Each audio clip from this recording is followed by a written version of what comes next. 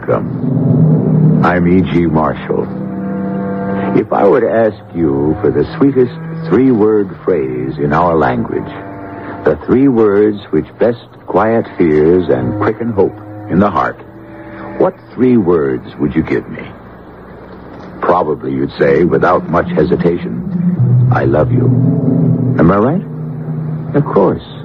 But think again. Are there not another three words which comfort and gladden in much the same way?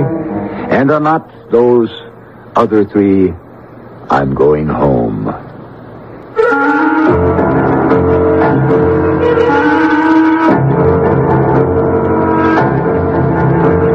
Our mystery drama, The Wandering Wind, was written especially for the Mystery Theater by Elspeth Eric and stars John Beal and Terry Keane.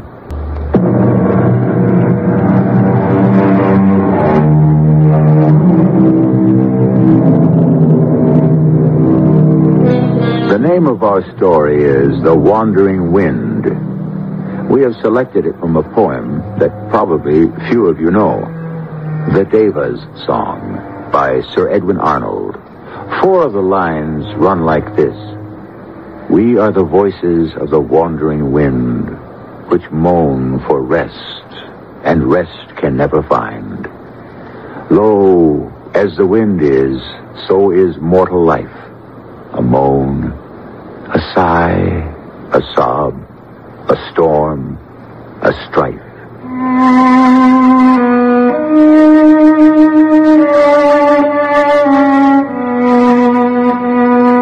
Imagine a man getting married at 63 for the first time, especially a man like me, for I'm not even a sociable person. I'm apt to cross the street to avoid speaking to an acquaintance.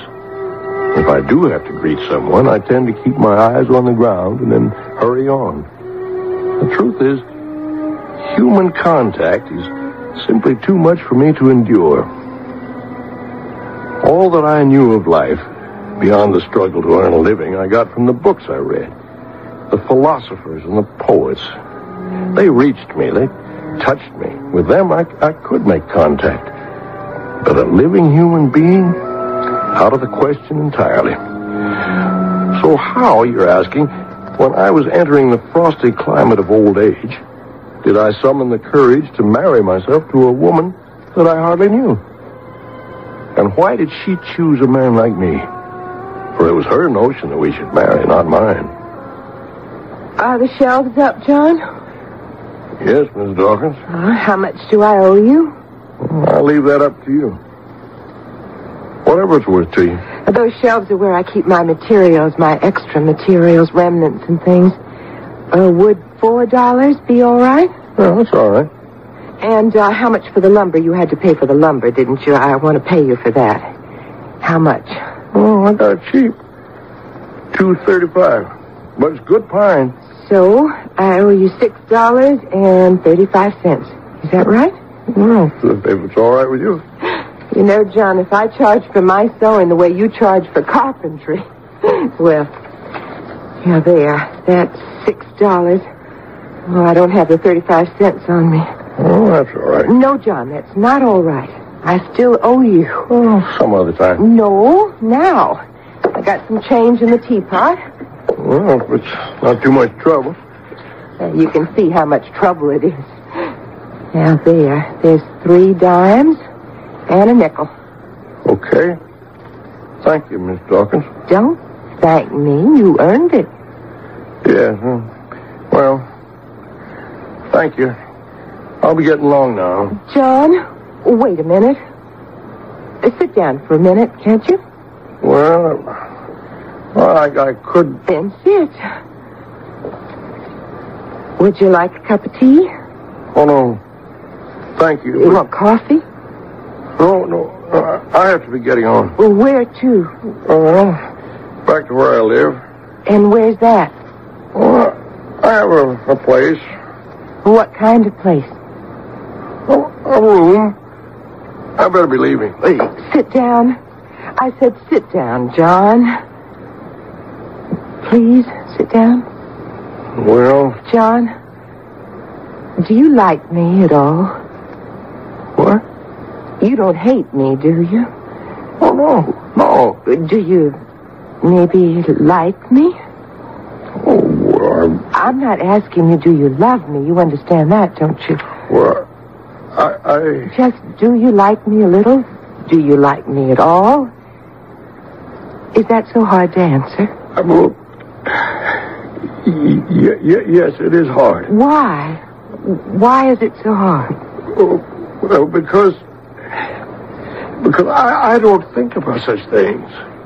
Liking, loving, all that sort of thing. I just don't think about things like that. Miss Dawkins, I better go. Thanks for the job. Thanks for the money. I got to get back. John, I want you to marry me. What? I want you to marry me. Is that such a terrible thing to say? You look so shocked. I'm not a frightening kind of woman, am I? Well, no. You think I'm bold, don't you? Too forward.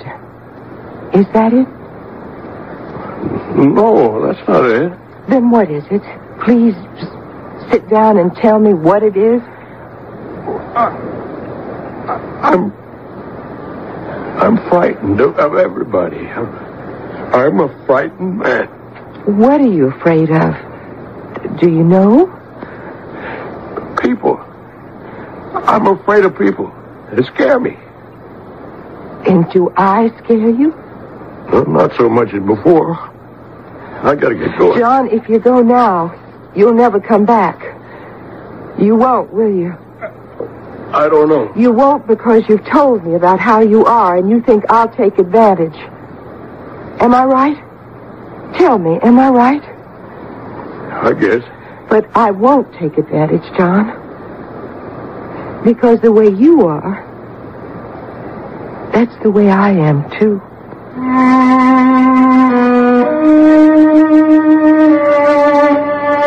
I don't know how she did it, but she did it. I moved into her house. A nice house. A few miles out of town, medium size, with a wide porch that ran around two sides. But it was in a terrible state of disrepair, especially the porch. I wanted to get to work on it right away, but Doreen wouldn't hear of it. Did I say her name was Doreen? Doreen Dawkins.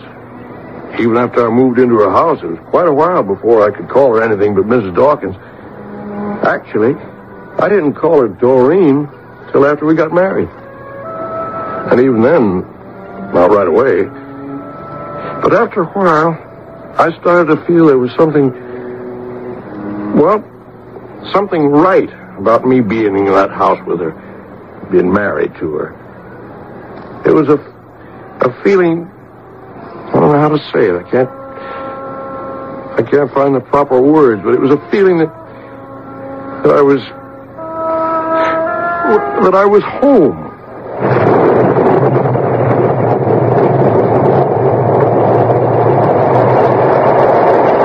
Terrible night. Don't stand by the window. I like to watch it. Hey, that was a big one. You see that lightning? Lit up the whole sky. You come away from the window? You know what, Doreen? What, John? A bolt of lightning was to hit this house. It won't. Well, it could. But it won't. If it did, this whole house would go up like a box of matches. 2-3 minutes. Finish. Don't start up again. What?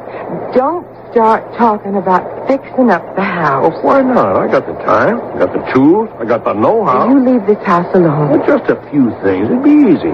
Like the porch now. The floor is sagging. The balustrade is falling apart. The steps are broken. I like it the way it is. How can you like it, a woman like you? I like it. Why, there's so much trash collected underneath that porch. Leave it there. Spontaneous combustion. That could happen. I don't want to talk about it.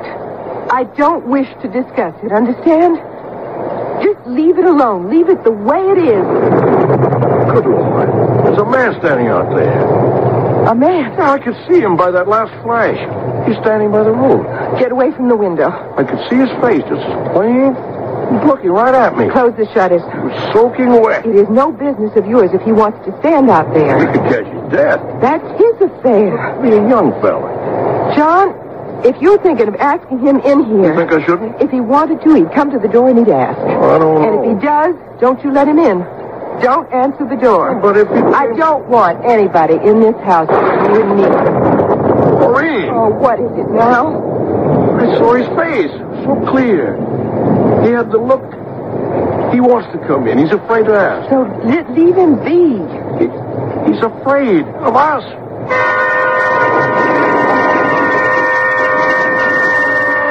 I didn't sleep all night. I kept seeing that man, a boy. He looked to be about 20. Thin, white-faced, sodden with rain, staring at the house. Not a muscle of his body moved. He just stood and stared. And now, as the sun was coming up, I recognized the look he had. Not that I'd seen it before, but I'd felt it on my own face. Felt it in my own posture. It was the look of separation, isolation. The look of being absolutely alone and helpless to do a thing about it. Doreen left early to deliver a dress she'd made for a lady, and after a while, I went to the door and opened it and looked out. And there he was, sitting down now, leaning against a big oak tree with his face turned up toward the morning sun.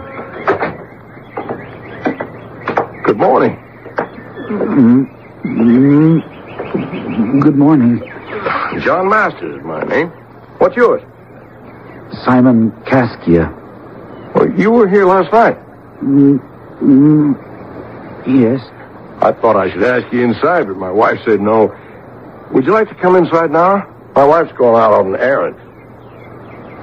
Well, would you? Yes. Well, then come on. Come on. What is it? You afraid? I can understand that.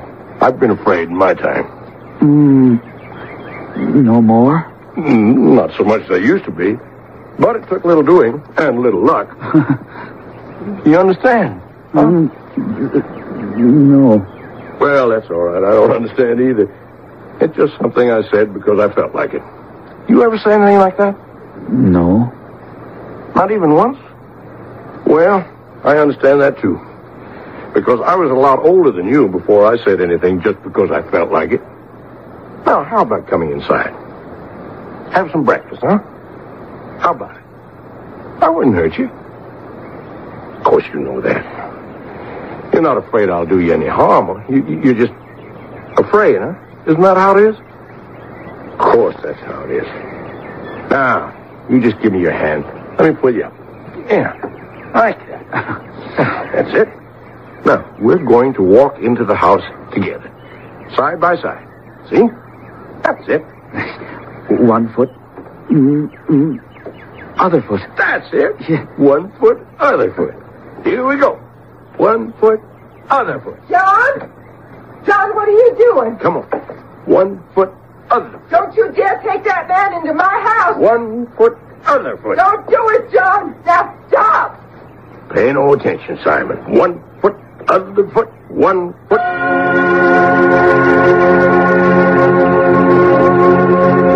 And I got him inside. As much for my own sake as for his. Because a great feeling of satisfaction spread over me. I had recognized a fellow sufferer. After such a long time, I had recognized my fellow man. Let me quote to you 4 more lines from the poet cited before the act began. Somewhere there waiteth in this world of ours, for one lone soul, another lonely soul, each chasing each through all the weary hours, and meeting strangely at one sudden goal.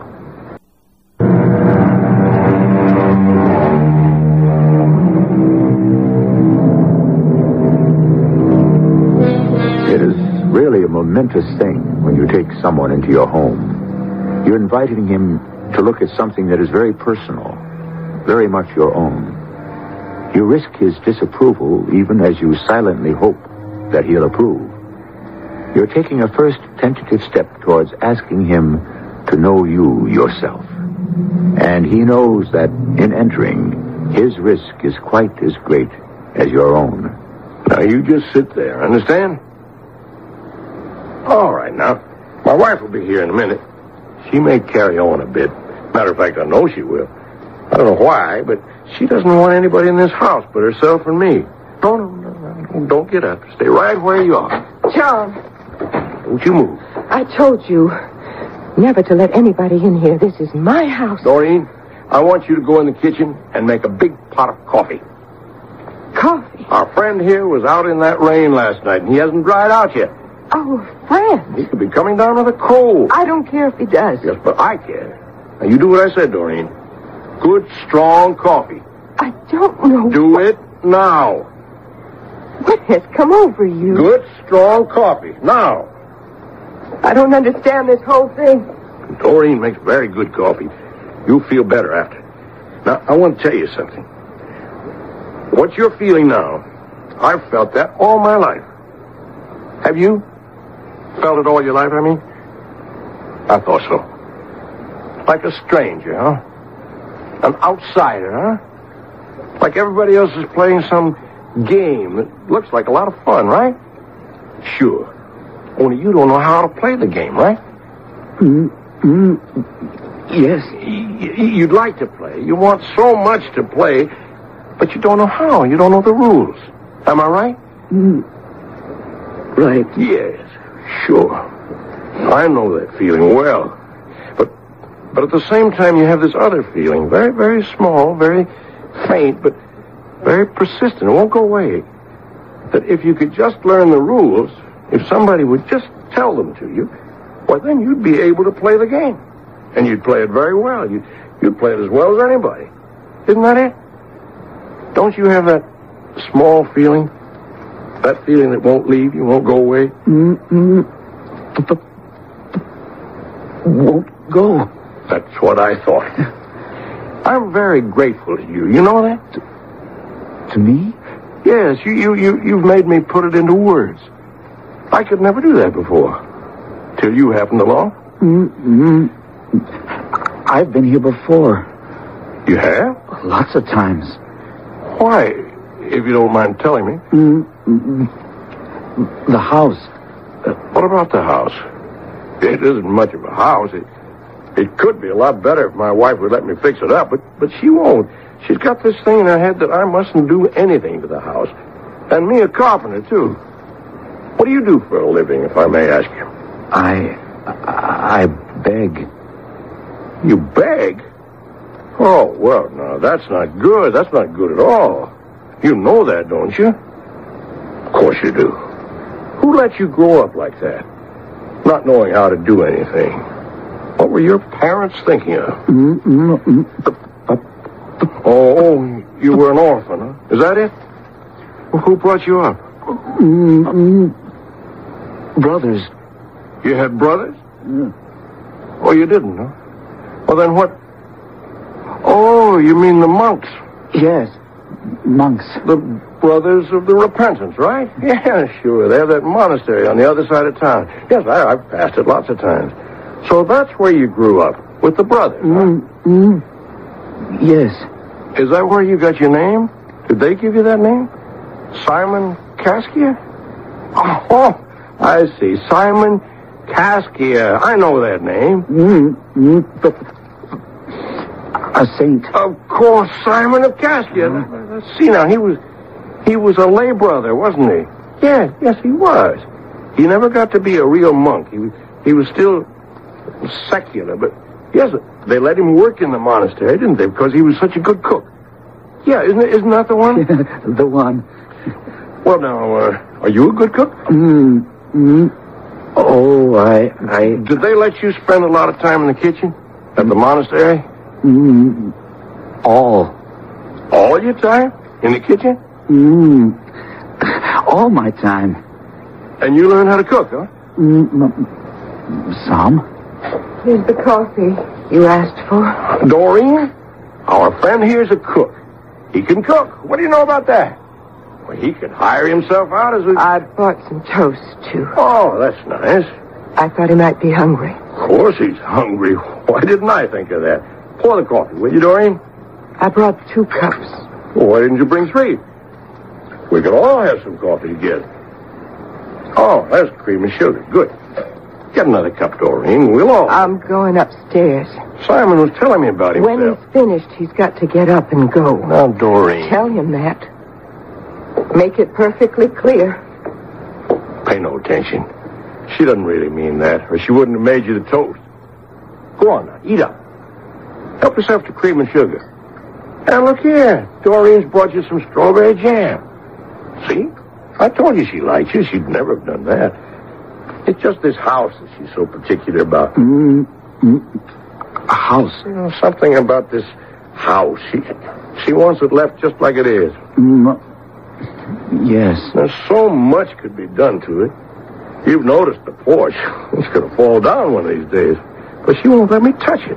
Won't let me near it. One of these days. And the trash that's collected underneath it. She won't even let me clear it out. It's dangerous, all that rubbish. Must have collected for years. How's the coffee? Good. Oh, and the toast? Good jam, isn't it? Good. Simon, do you mind if I ask you something personal?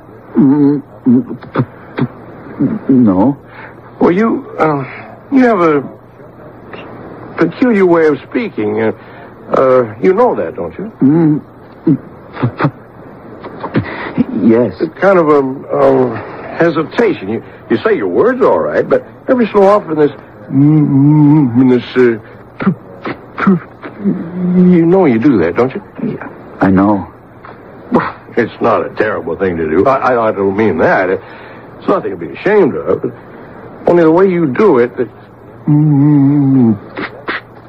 sometimes one, sometimes the other, sometimes both, sometimes neither one, but, well, it's different. It's, oh, well, never mind. It's not important. It's just that, well, I'm interested in you. You understand, don't you? I'm not prying. I understand. There now. That time you didn't do it at all. Oh, well, forget it. Because I want to get on to something more important. What are we going to do with you? What? I'm not going to turn you out and let you go back to begging again. I won't do that. I want you to stay on here for a while. We've got the room. You can do something to earn your keep, if you feel like it. Or you could help out Doreen in the kitchen, if you want to. I'm no good in the kitchen, that's for sure. John? Uh-oh, that's my wife. John, is that man still there? Pay no attention. John, I want you to come upstairs. You better... You come up here, John. I want to talk with you. You better go. John? I'll come right back. Everything will be all right. You see. I'll talk to her, okay? Okay. But you stay right there, you hear? I'll have a talk with her, and I'll come straight back. It was so important to me. I wasn't going to set this boy adrift to go wandering about the world, afraid to open his mouth to anyone, afraid to wake up to the morning, afraid to close his eyes at night, afraid to feel, afraid to touch, afraid to know, afraid to live. Oh, I'd had too many years of that myself. I wasn't about to let him do the same. For him, it had to be different. I opened the bedroom door. And Doreen was lying on the bed, staring at the ceiling. Is he gone? Nope. He finished eating, didn't he? Yes. Then get him out of here. No. I want him to stay here with us for a little while. No, I won't have it. Please, You Doreen. brought him in, you fed him, I fed him. What more did he want? It's not what he wants, it's what I want. I want him to stay on with us till he gets to know us. I don't want him to get to know us. I don't want him in this house. I want him out. Doreen, don't you remember how I was before you asked me in? Asked me to sit down and talk? Asked me to marry you? What's that got to do with him being here? Everything. Don't you see? He's the way I was. I was that way when I was his age. I was that way all my life till you changed me. I don't know how. I don't know what you did. I don't even know if you did anything. I don't know if I did anything. Maybe it was just luck, just pure dumb luck that you asked me and that I said, okay, all right. Maybe God just took notice that I needed someone to pay attention to me. And you needed someone to pay attention to you. So he moved you to speak, and he moved me to answer. This is different. Just get him out of the house. What's so almighty precious about this house? It's my house. What is it, sanctified or something? Yes. Yes. It's sanctified. It's holy. You oughtn't to say such things, Dory. It is. It is. It's not about a house. It's sacrilegious. A house is just boards and nails and plaster. Not this house. Any house. Not this one. A house is for people to come into, not to shut them out of. Not my house. Why not your house? Why is your house so different from other people's houses? What makes it so special, so spectacular, so all-fired sacred that nobody can set a foot in it? You tell me, Doreen. Well, I swear I'll walk out of this precious house of yours. I'll leave you to it. You can live in it by yourself. You wouldn't do that. I would. You can count on it. John? Now, you tell me. What does this house mean to you? Why do you hang on to it like it was all you had? Every time I want to fix something or change something, make it better, why do you yell out like I was going to do something to hurt you? You tell me, Doreen. I want to know.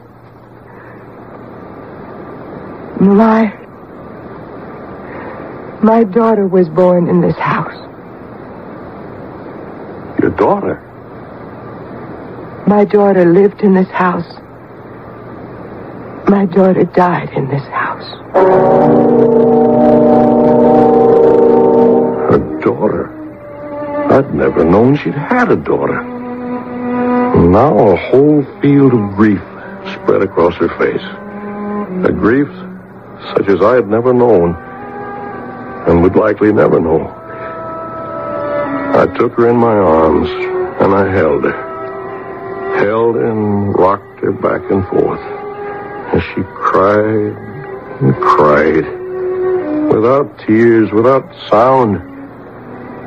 I forgot entirely the young man who was waiting for me in the parlor downstairs. May I quote to you another poet? An American poet named Ralph Waldo Emerson, who lived in the century before ours. Here is what he wrote in 1841. A sublime hope cheers the faithful heart, that elsewhere souls are now acting, enduring, and daring, which can love us and which we can love. I'll be back with Act 3 shortly.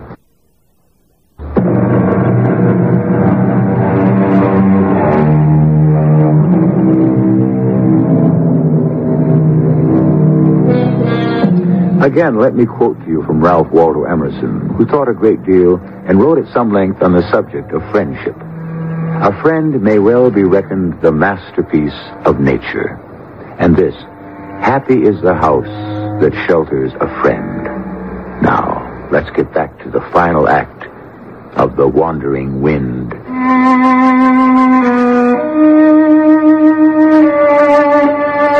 I sat and held her for a long time. This woman who had so strangely, almost accidentally, become my wife, and thereby made all her griefs, as well as her joys, my griefs and joys. Doreen, honey, don't you want to tell me about it? I don't know if I can. You could try.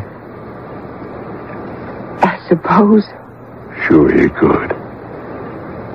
Now, you had a daughter. What was her name? Tell me that. Mary. Mary. That's a pretty name. Oh, she was a pretty little girl. I loved her so much. Of course you did. After her father died, we just had each other, nobody else. Mm-hmm. And we protected each other, took care of each other. Do you know what I mean? I think I do. Not that either of us knew anything. I certainly didn't. Oh, you did your best? My best. My best wasn't good enough. My best was nothing at all. No. Doing my best. I killed her doing my best. Honey, oh, Doreen, you don't expect me to believe that. But it's true. It's true. You just tell me all about it. I love you, you know. What? I love you. You never said that before. Well, I should have. Well, I'm saying it now. I love you, John. You never said that before. I should have. We never got around to it, did we? Stupid. Oh, I'm not stupid. Just scared. Yes. I'm scared. Well, now that we understand each other, tell me about your daughter. Mary was... Well, she wasn't perfect. Maybe I was too strict with her. When she was 13, she started, seeing boys. She had lots of boyfriends. She was so pretty. I was very proud and pleased. She'd tell me all about them, and I'd listen and remember how it was when I was her age. So exciting. So exciting. Sure. But confusing, too. Oh, sure. I should have told her more. I should have told her. Told her what? About boys. About men, all that. Only I didn't really know anything. I didn't know what to say. I would have said it. You see, nobody ever told me anything. I just got married when I was 16, and I had Mary a year later, and then my husband died, so I didn't know anything about other things. One day, she was just 14. She came home and she told me she was pregnant. Oh, Doreen. Yes, pregnant. 14 years old and pregnant. So what did you do? I was so scared. So scared somebody would find out. You know how people are. They wouldn't give me any work. They'd shun my daughter. They'd call her names. They'd snicker behind her back. I mean, they would, John. Well, some of them, maybe. Most And of them. how was I going to support her? How was I going to raise the baby? Who was going to pay for all that? So what'd you do? I shut her up in this house. I never let her go out. I told everybody that asked about her that she'd got a job in the city. I said she wrote me all the time and called me up, and she was fine. I kept her in the house till the baby was born. Well, what did you think you were going to do after that? I don't know. I thought, I'll think of something. Okay. Go on. The baby started to be born. Here? Here in this house? Well, I couldn't take her to a hospital, could I? I knew how it was to give birth. I'd done that myself. I knew about that. And I stood right next to her, and I told her what to do. And it wasn't too bad. The baby got born right there on the kitchen table. And we were both so happy, both of us. And the baby was healthy and beautiful, and he seemed happy, too. He did. He really did. Well, then what? Well, I thought in a few days we'll start to make plans. We'll go away, the three of us, change our names maybe, do something. But then... Then? She started to not feel so good. Her forehead was hot to the touch. She was burning up with some kind of fever. And after a while, I couldn't talk to her because she wasn't making any sense. And we couldn't make any plans because nothing she said made any sense anymore. And after a few days, she died. She died. Oh, Doreen. My daughter died. Oh, honey. And I took the baby one night, and I put him in a basket, all wrapped up warm, and I left him on somebody's porch. That's what I did. That's what I did. It's all right now. It's all right. You just rest, honey. It's all right. What was that? What? I heard a door slam downstairs. That man. Oh, good Lord, I forgot all about him. He's gone. I told him to wait for me, and then I forgot him. It's good he's gone. No. I don't want him in my house. Yes, but I told him that... No, don't go. Well, this is important to me, Doreen. I'll explain it to you later if I can. But I have to tell you something, John. Later. I'll be back. I raced down the stairs.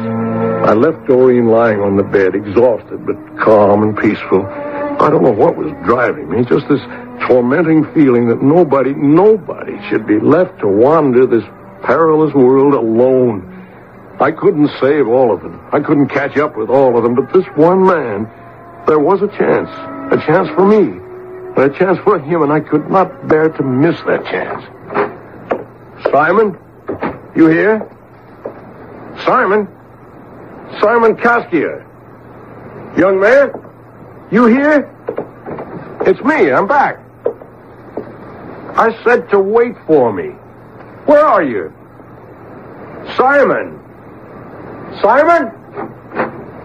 Did you leave the house? Did you think I wasn't coming back? Simon Kaskia, it's me. I'm here. John?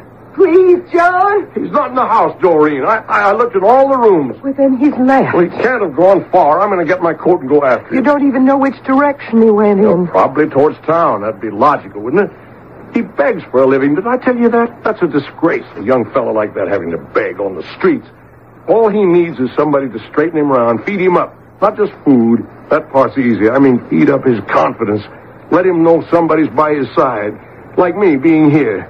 Doreen, I'd never have moved in here if you hadn't asked me. You know that. I know, but... Then you know why I have to go find that young man. Only if you do find him, John. Don't bring him back to this house. Why not? Because my daughter is buried here.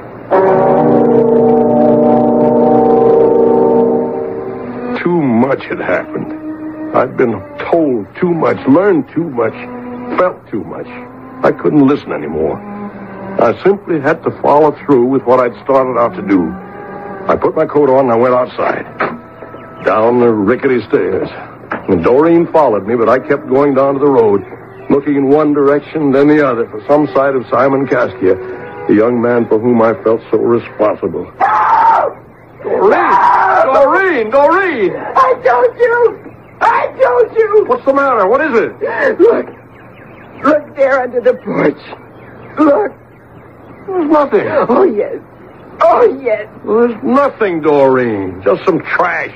Somebody's been clearing out some trash, that's all. He did it. Of course Simon did it. I talked to him about all that rubbish under the porch. Look, it's all right. He probably did it as a favor before he took off. He thought we'd like it. It was to show his appreciation. He was trying to do a nice thing. Put it back. But what back? The Put rubbish? it back. Under the porch. All right now, all right. I'll put it back if you want me to, but why, Doreen? Just tell me why. Because under that porch is my daughter's grave. She's buried there.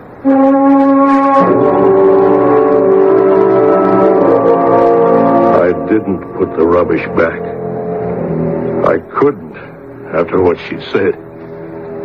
I crawled under the porch myself, through all the debris that had collected there, and I found a 2x4 about 3 feet long, stuck into the ground, and another piece of wood nailed to it crosswise. And on the crosspiece, a name had been scratched, first with a nail and then filled in with ink. Mary Dawkins. But that's not all. The cross with the name scratched on it stood at one end of a bed made of stones. Stones driven into the ground. Enough of them to cover the casket of a young girl of 14. And on that bed of stones was Simon Kaskia, fast asleep. Simon? I'm here, Simon. He's here, Doreen. Simon's here. Simon? Wake up, Simon. Wake up. I'm here.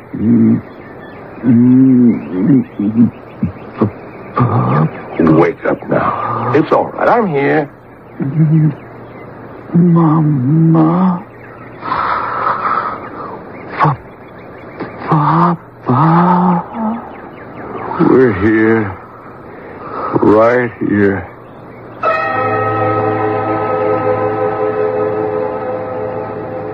One of these days, Doreen and I are going to go and see the Brothers of the Repentance. They must have some record of a baby boy they took to live with them some 18 years ago. Maybe it'll turn out that Simon was that baby. That Simon is Doreen's grandchild. It'll be very nice if that turns out to be the case. But it doesn't matter too much. The thing is, he's living with us. And he doesn't stammer anymore. He doesn't try so hard to say Mama and Papa. He's come home. Do you believe such things? That a grown man can, without knowing what he is doing, search the world for his parents? I do. And I believe that in some hidden corner of his heart, everyone does it. Somewhere in that corner, a tiny voice is calling, Mama, Papa. Yes, I believe that. And I believe that the little voice keeps on crying his whole life through. I'll be back shortly.